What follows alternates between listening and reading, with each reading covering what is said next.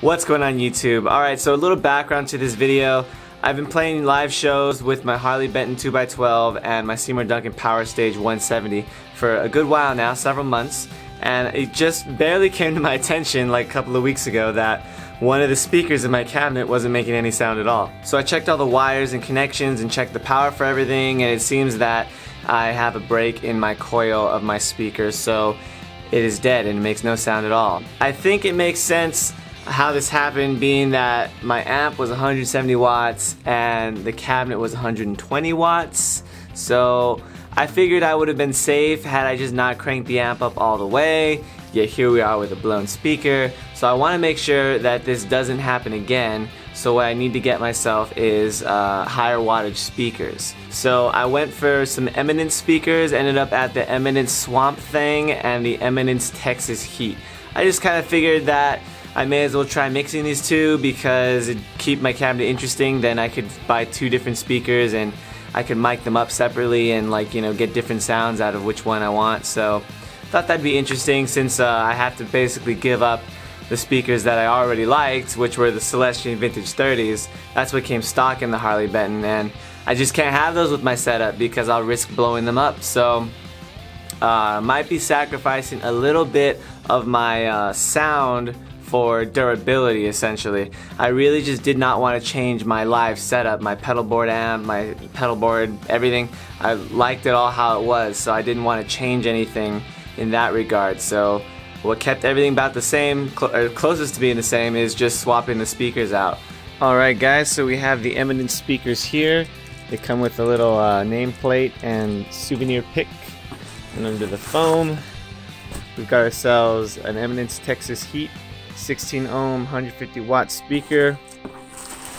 Over here we've got ourselves an Eminence Swamp Thang.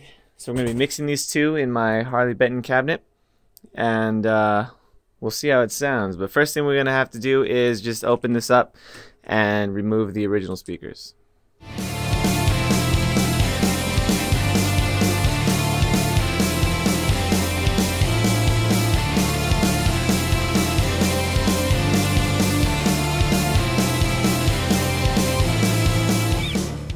Alright, so this is what it looks like on the inside with the default stuff.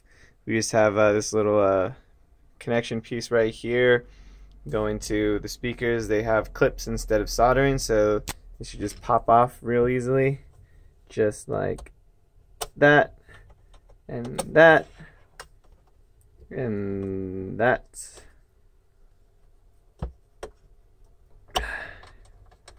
And that. And we're good. Now we can remove this all the way.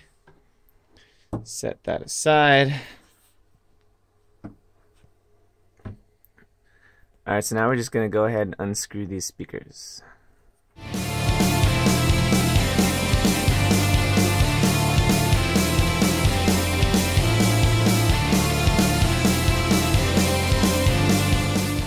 So now I'm going to get our Swamp Thang, put it here on the left.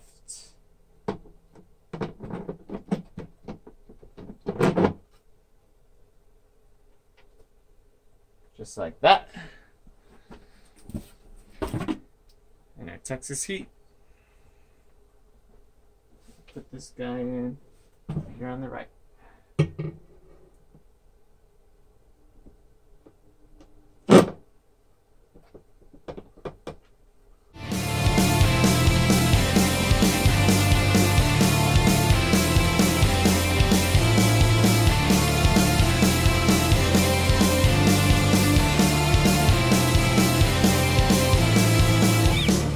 Connect them. So red is our positive here, so positive to positive, clips right on. Negative to negative.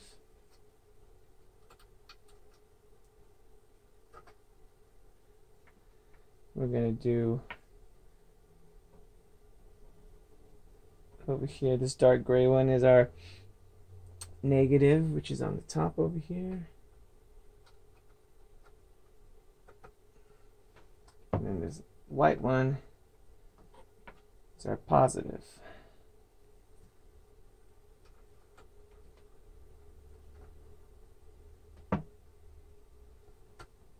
Just like that. Alrighty, so we're all wired up and closed up again, and now we've got the Bigera Tri-Rec on top of it. It's backwards just so my cables can reach. And I've got my Schecter plugged in. We're just gonna make sure it works. Wow, it does.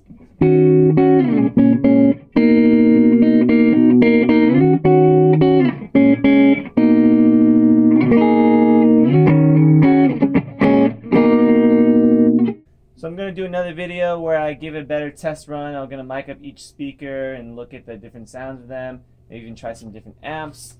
But that'll be in a separate video. For now, I'm just going to give you guys what I got. So we go with some distortion.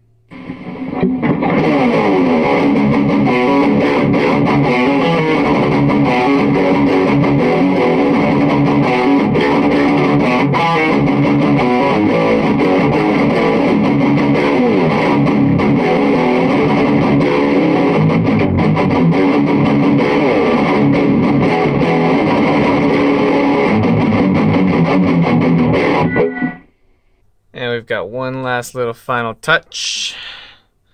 Gotta put this bad boy on there. Just got a little adhesive on the back.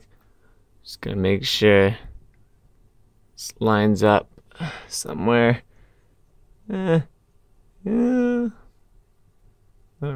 Just like kind of like. Well, there it is. Don't forget to like and subscribe, especially if you want to see the second video where I go more in depth into the sound of these two speakers, both together and separately, a couple different amps. We're going to really check out the different tonal characteristics of these speakers. And as always, if you have any questions or comments, leave them in the section below, and I'll see you guys in the next video.